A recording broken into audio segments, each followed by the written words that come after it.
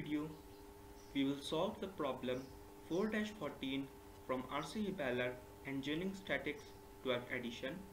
According to this problem, we have given a situation in which the pillar gets hit by the knee force of 50 lb, which is P, and the net force generated is F, and we have to determine the magnitude of this force F.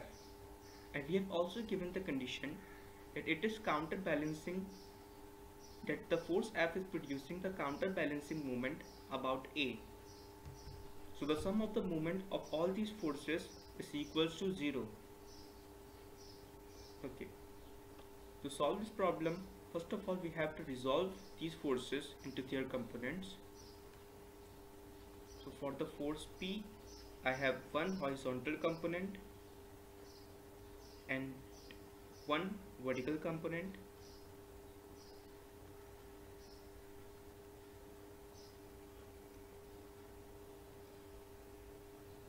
Similarly, for force F, I have one horizontal component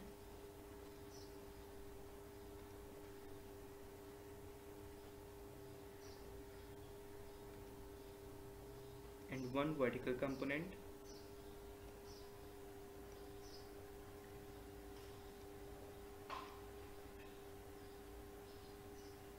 Like this.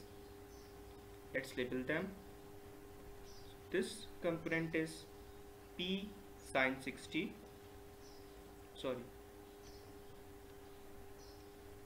It is P cos 60.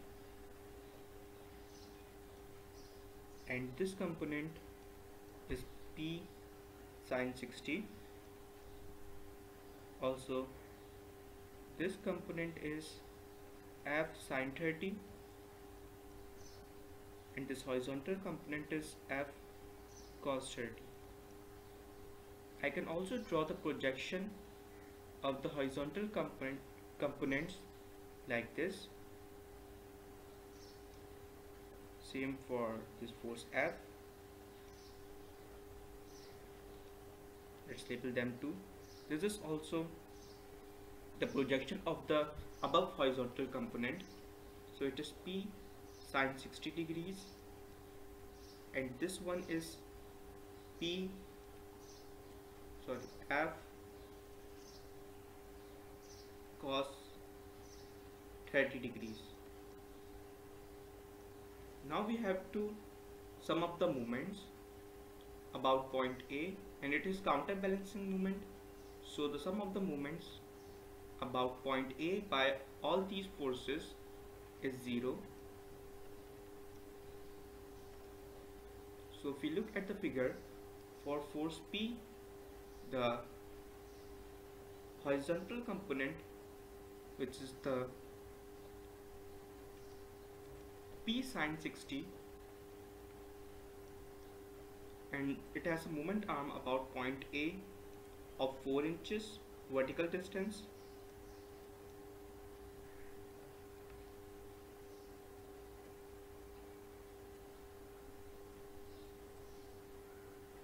And then it is trying to rotate, the horizontal component is trying to rotate about point A clockwise, so we are taking it as positive. And if we look at the vertical component, which is trying to rotate about point O as counterclockwise, so we are taking it negative. It is P cos 60, and the moment arm about point A is 2 inches this long, which is given, and the force F, the vertical component, is passing through the pivot point, which is point A, so it has no moment arm. So the only moment producing component of force F is the horizontal component, which is the F cos theta and F cos 30, and it is producing counterclockwise movement, so we are taking it as negative. So it is F cos 30, and the moment arm about point A is 6 inches, so we are writing it 6 here, is equals to 0. Now We are given the force P, which is 50 lb.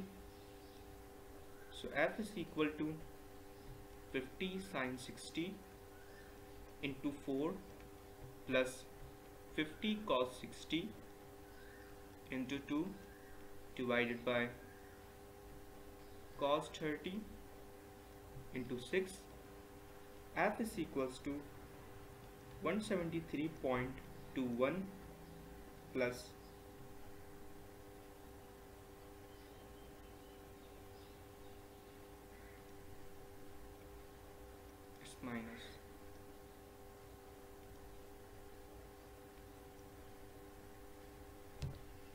minus 50 cos 60 into 2 is equal to 50 divided by 5.196. So F is equal to 23.71 lb. This is the answer to this problem. I hope you will find this video helpful. If you do, please don't forget to subscribe this channel and also turn on the bell icon for the daily updates. Thank you.